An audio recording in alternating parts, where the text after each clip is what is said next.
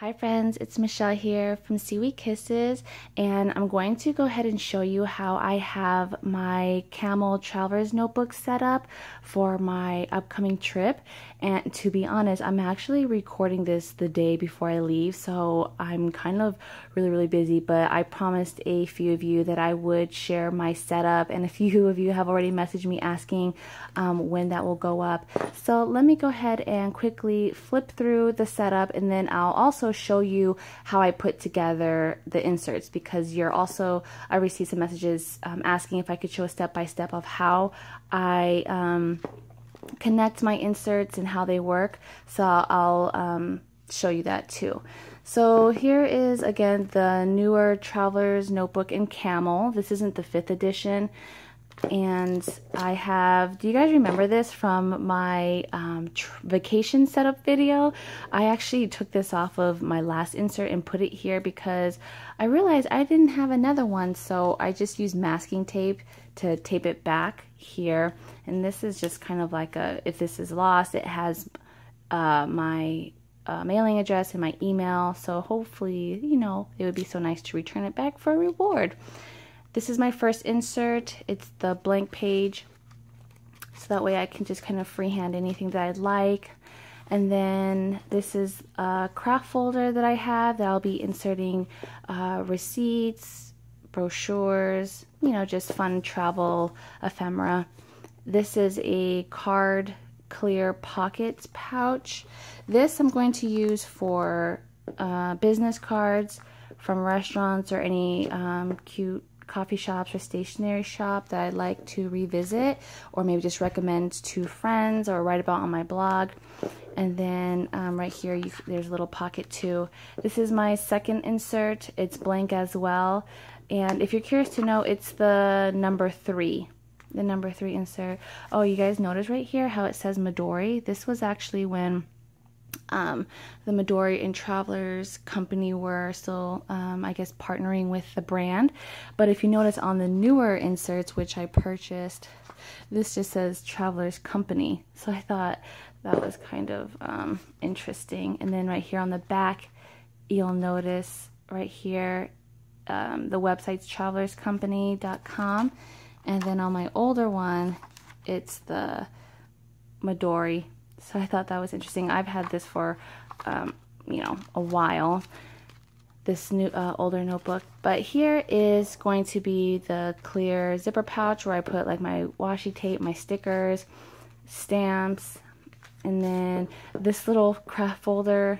Well, I shouldn't say it's not a craft folder. It's a cardstock folder that I made a few years back, a little DIY project. So just to put, you know, more stuff in there. And if you notice, compared to my brown Traveler's Notebook, I don't have the clear pockets. I haven't had time to purchase them, so that's why I just kind of threw this together. But I'm in the process of moving, so a lot of my stuff is packed up. But I realized that for this trip, I'm actually not going to bring my passport size Traveler's Notebook, just because I didn't have time to make my own inserts to write down notes, just because I've been so busy with moving. And if anyone's moved, you know how stressful and busy that could be. But I just wanted to kind of take the time to use this as you know, a travel journal and for thoughts. So it's going to be a fun little challenge. I'll let you know how that goes. But okay, so now I will go ahead and show you how I add these all in and have these secured here. Okay. Okay, so for my setup, here are my 2 notebooks that I have, and I use the elastic band to connect them. Just find the middle here, and then insert one, and then find the middle in the second notebook, and then go ahead and slip it through like so. Okay, so there you go. You have the band holding the 2 notebooks. So just kind of set that aside, and then, oh, actually not set that aside. We'll go ahead and put it in the traveler's notebook.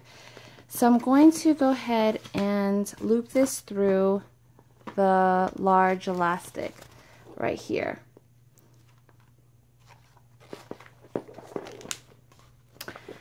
Like that, and then just kind of spread it like that. Okay, and then for my craft folder here, I just slip that inside using the middle elastic.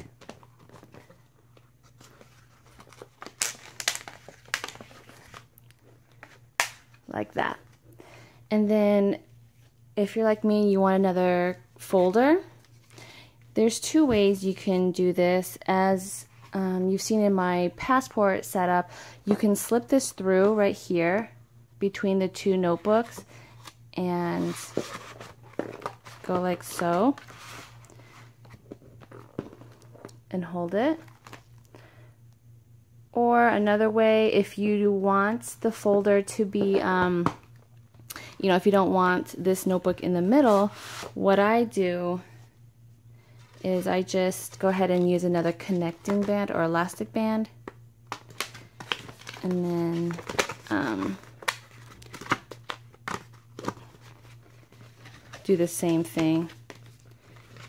But instead of using, oh, I guess you could use the middle. You could use the middle, or you could connect it with the, oh, sorry for the focus, guys.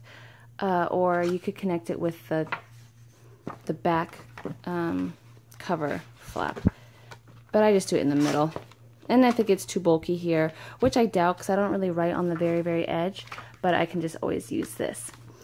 And then for my clear zipper card holder pouch, this is where I actually, I'll thread it through right here in between these two.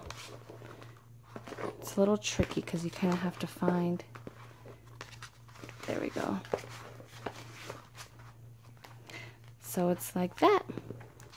And everything is set up.